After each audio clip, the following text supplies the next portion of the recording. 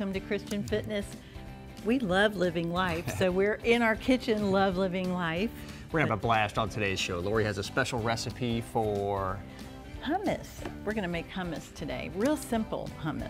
And we're gonna be in 1 Corinthians for our scripture, and the actual title for today's show is, Are You Flexible? We're gonna do a flexibility test, so if you have a ruler or a tape measure or something, go grab that real quickly. We're gonna use that for the test. It's a simple test. You can't fail it. It's just to see how flexible you are. But let's start with our hummus. I'm excited about this because we made it the other night and it is delicious. So let's start with the ingredients, honey. What do they need to go grab real quick out of their kitchen? This one's really, really easy. There's a lot of hummus recipes out there, so go on the internet and find one. But this one, I'm not using garlic, and I'm not using tahini. Usually, a lot of times you'll put tahini, you put garlic in it, things like that. I wanted it simple because what happens when somebody pops over and you want to serve a little appetizer and you don't have anything? Well, if you always have garbanzo beans, or chickpeas. Garbanzo beans are a Spanish translation for chickpeas. In Italy, they call them CC beans. Yes. So a lot of different names for them. So anyway, it's 1 can of garbanzo beans, rinsed really, really, really well. And you're gonna put them in your food processor. This is this simple. Well, what else? Tell them what else we got. A little bit of pepper. She's going to put a little bit of onion in it. Just a little bit of salt or pepper if you want to flavor it that way. And what is this? I forgot. Cumin. Cumin. That's why I forgot. So, yeah. Now I'm going to grind this up for just a second. So real simple, only a couple ingredients. It only takes about 4 or 5 minutes to make, and that's what Lori talked about.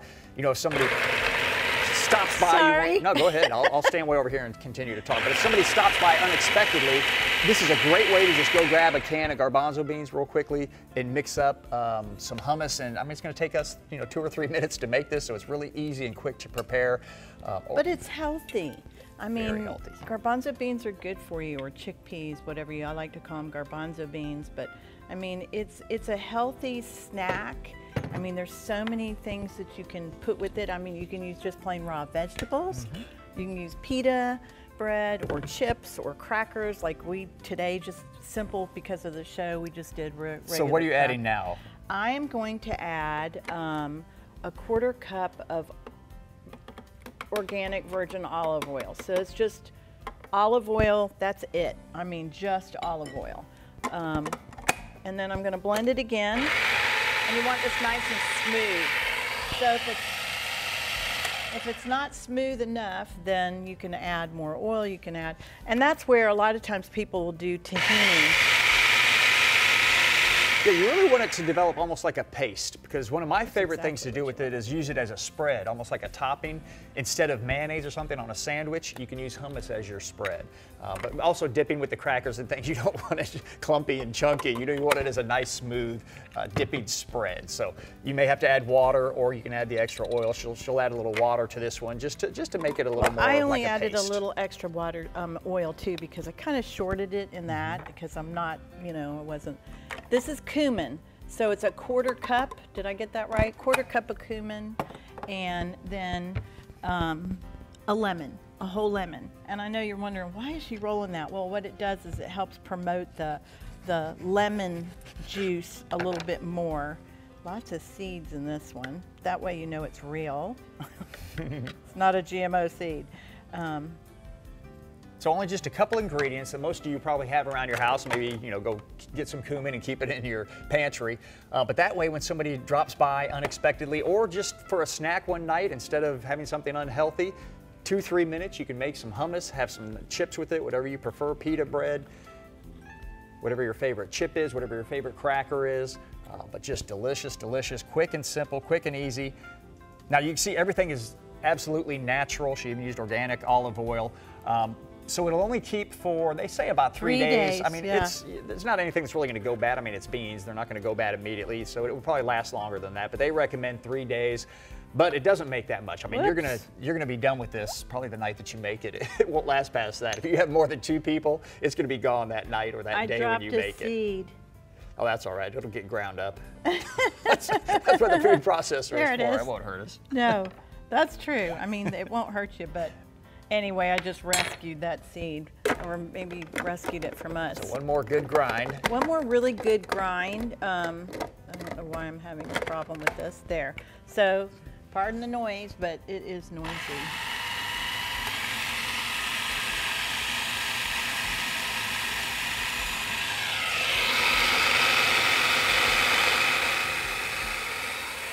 Well, let's talk about some of the benefits if they can hear us. If not, oh well.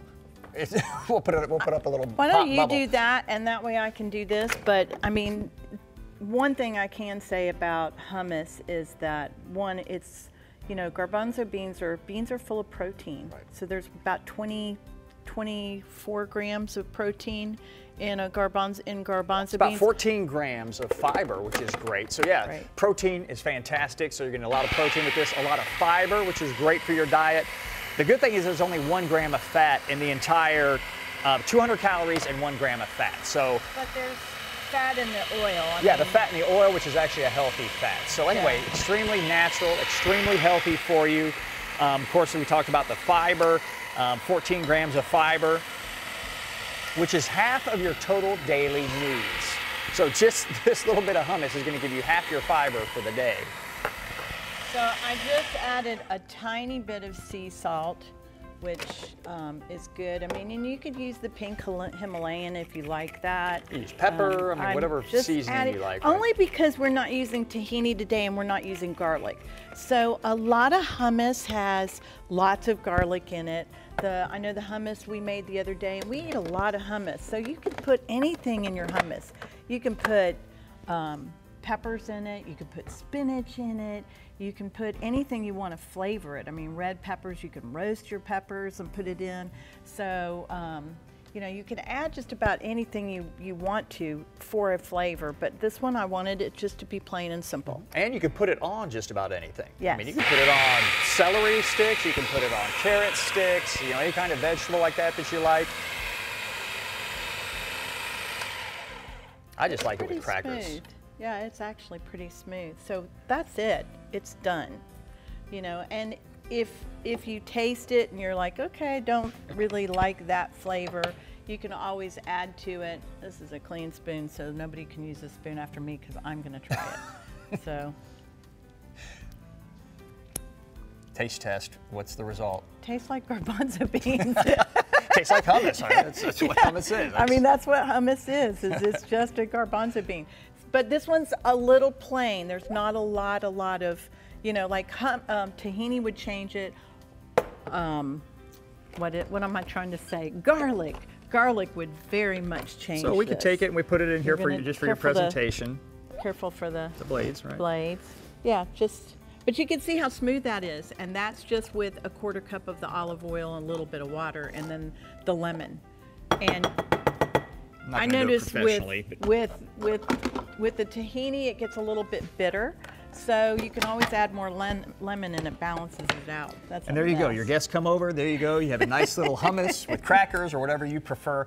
Quick, simple, all organic, very healthy for you. Great fiber, great protein from the beans. Great on sandwiches, As a fish, spread. Yeah, it's a you can spread see- instead of You mayonnaise. see she added a little bit of the water, but you can see how nicely that would spread. I mean, I could actually do some artwork on the top of that. Anyway, nice Like spread. the happy face you did with the crackers, Yeah, right? I did make them in a happy face. You probably couldn't see that, but anyway, great job, honey, in the kitchen.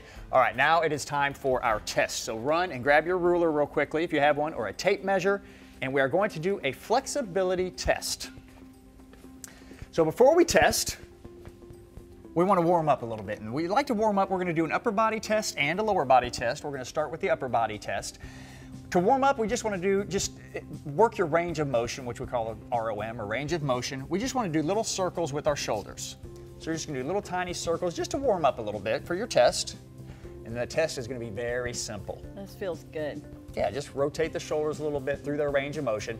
Now for the test. This is very simple. We just want you to reach for the sky and then place your palm against your back and point your elbow up.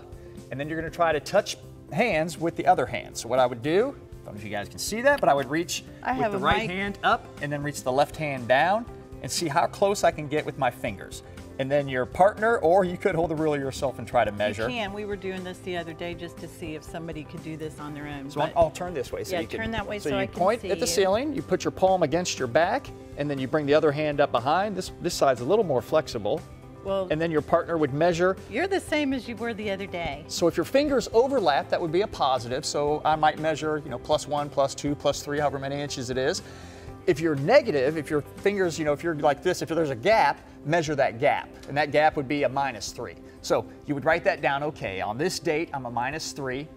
And then you use that as your goal. So you test that flexibility and then use that as your goal to say, you know what, I want to get better. I want to be more flexible. I was a -3 a month ago. Where am I today? I'm going to test again today and see if I've done any better. Well, it's like me. I'm still rehabbing my shoulder, and the one thing that orthopedic surgeons will tell you is that they want you so you don't freeze your shoulders, don't get frozen. They want both arms equal. So, and that's, if you're not, then you know, okay, one area you need to work on even more for flexibility, and that's just for everyday living. You need to be flexible. Right. Yeah, so my right shoulder from years and years of sports is a little, it's harder for me to reach this way. Me. So yeah, that's one that I have to work on so that both sides remain the same. So now we're going to study for the test, all right? In our study, how do you study? You perform the test. So you can keep just stretching this way. If you have a towel, you could grab a towel. If you can reach, great. I mean, if you're that flexible enough to reach and you can lock your fingers, then you can pull down for about, and on a stretch, you want to go for about 10 to 30 seconds, and then you rest for 15 seconds. If you can't touch fingers, then you use a towel. And don't tug. Yeah, just pull down gently. And this is something we've talked about this so many times in the show, about when you take a shower, when you're drying, use your towel and then pull up. And then pull. For 10 pull to 30 both seconds. ways. So in other words, you pull down and then pull up. And as you're stretching, make sure to breathe. That's one of the most important things. A lot of times, don't hold your breath. And first of all, you want to stretch to a point of tension but not pain. Okay, so right now I've got, let's switch sides. I've got some tension because you're stretching. So yes, of course there's going to be tension, but you don't want pain. If there's pain, stop. Okay, but you do want a little bit of tension, so you got to actually stretch that out. And then you breathe. Ideally, you inhale through your nose and exhale through your mouth. So you just relax, inhale through your nose, exhale through your mouth. And just breathe for the 10 to 30 seconds, and then you'll relax for 15 seconds. We'll take a 15-second break, and then we're going to do another one. So that was almost a practice for the test. So now you get to study for the test. Now let's just pull the arm across. That's another good way to just stretch the shoulder. You just want to pull the arm across. Make sure you're not strangling yourself, right? Keep your shoulder down. Just pull it across, and again, get some tension, get some mild tension, but not pain. Then you would relax, continue to breathe, pull it across to the other side. And then one of my favorites is to really open up the chest, is to place your hands like this behind your back. So put both hands behind your back, this way. And then you would put a little pressure to open up your chest. Just not, you're not pushing on your back, but you're just you're just giving opening yourself up. Just a little bit Try of to pressure. pull your elbows back and pull your shoulders back and open up. And where's your tennis ball? Yeah. One thing that we encourage people is envision maybe a can of garbanzo beans between your shoulders or a tennis ball between your shoulders, and you're trying to squeeze it. You're trying to hold it there. So if I took the garbanzo beans and stuck them on Lori's back and said, you have to hold them there. Hold that can. Yeah, she would squeeze the can or squeeze the tennis ball, probably more appropriate. But squeeze the tennis ball and hold the tennis ball back between your shoulders, which really helps open up the chest. And all these things are studying for your test. They're going to increase your flexibility, but they're just simple stretches. You can do these anywhere at any time. Do them at your office, do them at the house, do them while you're watching TV. But those are just 3 simple stretches for your upper body. And this is good for anybody, especially people now. A lot of people have their heads down. They're either on a computer or they're on a phone. So you really want your. So if you did the test with us, or do it again right now real quickly, here's some of the results. And we won't tell you how we scored, but if you're scoring at home, we'll put that on the screen for you. So that's the upper body. Let's do the lower body test. Once again, for range of motion, we just want to warm our hips up and warm your legs up. So we're going to stand up, have you stand up at home. And we just want you to kind of just bring a knee up. Just bring it up almost like you're marching in place, just to get the blood flow to your lower legs. Oops, get your hips a little loosened up. Hit the table. And then we just want to lean to the side just to warm up. We're not going to do a 10 to 30 second stretch. We're just going to lean for a second. And then just lean forward a little bit to loosen the lower back. Stretch your hamstrings a little just to warm up. And you can bend your knees if you want to stretch forward. You can try to touch your toes. Just a real simple stretch. Not hitting the table. Now it's time for the test. All right, so you want to stay seated, and I think Lori's just going to measure because the table's kind of in the way. You want your knee at 90 degrees, and then you want to put another leg out straight. and you want your ankle at 90 degrees. In other words, don't point your toes and don't pull your toes back. So just your ankle at 90 degrees, this knee at 90 degrees, this one fully extended. You're gonna take both hands, you can do them either way, it doesn't matter, kind of like a couple pancakes or sandwich buns, and you're gonna lean forward and see how far you can reach. So again, on the measurement, if I can't reach my toe, this would be negative, so I'd be -3. If I go past, it would be positive, so that would be +3. So that's how you would measure. So you wanna measure me? Sure. And you'll do it 2 times on each leg, and whatever the best score is, that's what you wanna write down. So on my right leg. I have a feeling you're already where we were. Doing okay. Yep. And you wanna hold it for 1 or 2 seconds, so I'll do it again. A little further for 1 or 2 seconds, and then switch sides. See how your other side does. You just lean forward. Well, this is a really For 1 or good 2. thing to see if your body is, if one side of your Let's see if I body can get is further. more advanced than the other. Well, you're really stretching now. So write your score down, and we'll put up on the screen. So let's see how for the average male at 60 to 64. But you're not 60.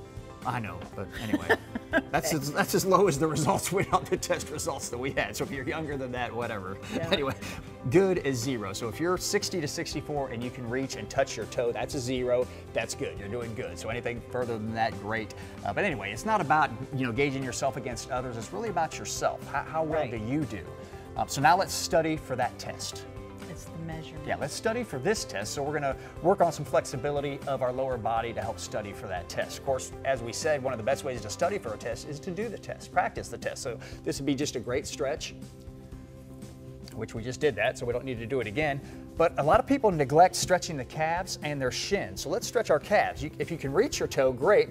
Just pull it back. If you have to bend your knee, that's fine. But you can pull your toe back. If you can't pull, your toe, you can use a towel. Yeah, towels so you are could great. always do that. Dish towel, bath towel, whatever you have. Yeah, pull on your toe that way. And just hold it for 10 to 30 seconds. Breathe while you're doing that. And then we want to stretch the shin. This is something people neglect quite often, is the actual shin. So what you can do is if you're on a couch, you can just turn sideways, put your toe down, and just lean your knee in, or Lori's actually going to use the couch. And then you just... She's going to dip her other knee so that actually you can see how this is starting to straighten out.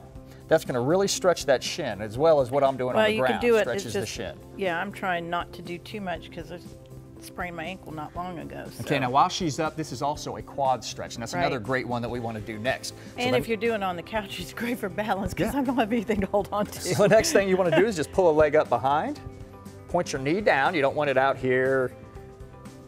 You want to point the knee straight down and just pull it up, and again, hold it for 10 to 30 seconds. Breathe, relax. Run and grab your Bible because we're going to do our scripture next, so you could actually get your scripture out and get ready to study that while you're stretching. And then the other leg. And Lori, why don't you show them how to do it on the couch again. I had to get my balance. Okay, So that you hurts. can, let's say you can't reach, you could use a towel to reach. Yeah, if you can't reach, put your foot on your couch and just squat down. And as you squat down, you're putting pressure on. What I love your about foot. that is, first of all, it's stretching the quad, which is what I was doing just by pulling it, but also You you're get working the closer. strength. You're doing like a little squat with this leg. So you're actually working strength and stretching, and you're stretching the shin. So yeah, this is actually a really good way to do it. So if you're sitting on your couch, at least get up and do this one. But this is a good way to study for the test. I like that study for the test. Then of course, hamstrings and lower back are really important for your lower body flexibility. So you can just hold your heel out, bend this knee, and just kind of sink your hips back, almost as if you're going to sit down again. And as you pull your toes back, you'll really feel it all the way through the calf, up through the hamstring, and in the lower back. So that's almost like the test itself, but you were seated for the test. So this way, we're just stretching while we're standing. I like that. Feels good. Yeah, stretching feels so good. Plus, it heats up the muscles. It actually increases your metabolism. It is so, so good for you. So this is something that'd be really good to do when you first wake up in the morning. A lot of times people wake up and they're stiff, and if you're stiff and you start moving, you will loosen up because you're getting all the blood flow to the areas that you're stretching. And you'll find if you do that every day, you'll become more flexible, so you have everyday function mobility, which we talk about functional All the time, mobility. right. So all of these, the lower body helps with balance, helps you strengthen your lower body so that you don't have falls. Upper body is really important because then you can like reach in cabinets, you know, even stretching, everything that you do continues to keep your muscles strong, continues to give you upper body strength, which you need. Everybody needs that every single day. Yeah, just for what we call it everyday things. Functional mobility. It's just for everyday use. Yeah, like she said, reaching into the cabinet. I installed a couple ceiling fans this weekend. You talk about reaching overhead. I definitely had to be flexible to put the ceiling fans up this weekend. Right. But just everyday activities like that. The lower body flexibility helps it improves your walking, it improves your gait. We always like to think of, imagine if you weren't flexible, that'd be like wearing a cast. So imagine a cast from your waist down. How would you even walk? First of all, you couldn't unless you could hinge your hip. So try walking in a cast, but also for your balance. Imagine being in a cast from the waist down and you're almost, if someone pushed you, how are you going to stop yourself from falling? You can't, you would just tip over. So anyway, I don't know if that's a good analogy or not. It works for me. But anyway, imagine the cast. Hopefully that works for you visually. Anyway, imagine whatever you want to. But anyway, so flexibility is so important. It helps you with walking. It helps you with your balance. For everyday activities, just walking, getting up from the couch, doing everyday activities around the house. But stay flexible, test yourself, and then improve. Next month, test yourself again. A month later. Write it down. Yeah, keep doing these and see how you progress. And we'd love to see you get in that positive category instead of, being negative, 6 inches or whatever. We want to see you positive so that there's an overlap. All right, let's get into our scripture. Hopefully you guys have your cell phone handy or a Bible. Go and grab that. We're going to be in 1 Corinthians. Great verse. It's going to be chapter 4, verse 20. So 1 Corinthians 4:20. 1 Corinthians 4:20 is, "For the kingdom of God does not consist in words, but in power." That's the only scripture we're doing today. Yeah, normally we'll read before and after it and do, entire chapters. Today, that's just your devotional scripture for today, and then we're going to spend a little time now talking about that. But it's just that one verse. 1 Corinthians 4:20, if you want to use that as your post-it or your devotional for today, write that down, put it in your journal or post it on your mirror. It's incredible. We will give a little background on we don't just want to pull the scripture out and just hang on that one scripture. We like to actually explain well, we who do wrote want to it hang and where on it came that from. scripture. You know what I mean. We don't want to take it out of context. Let me say it that way. We don't want to take it out of context. So this is Paul writing to the church at Corinth, and they had some problems, I guess we could say. They were a young church. They were a very young church. And young Christians, so... There was some division. They were Right. arguing over who baptized who. Some said, I was baptized by Peter, I was baptized by Paul, and they were arguing over who was baptized by who. And Paul basically said, wait, you were all baptized in the name of Jesus, not by a man. You're baptized in the name of Jesus. Don't look toward a man, look toward Jesus. Then they started listening to false teachers. Teachers that would come and what Paul called tickle their ears or just excite them in emotion, but there was no spiritual fruit from it. So they listened to these false teachers and were kind of veering off the original teachings that Paul gave them. So that's what he's telling them here. Don't be enticed by these words with no power. These false teachers had no power because they didn't have the power of God behind it. It was just words. It was almost, I think of it, go to a sporting event or something, or go see a comedy at the theater. You laugh for a little while, but then you go home and that laughter's gone. You go to a sporting event, woohoo, woohoo. You go home, especially if you lose, and wow, there's kind of a crash. So those are words and actions that have no fruit. They have no evidence of power, and that's what Paul's talking about. I have a lot of different translations of this, and this is, I really like some of these. These are great. God's kingdom is not seen in talk, but in power.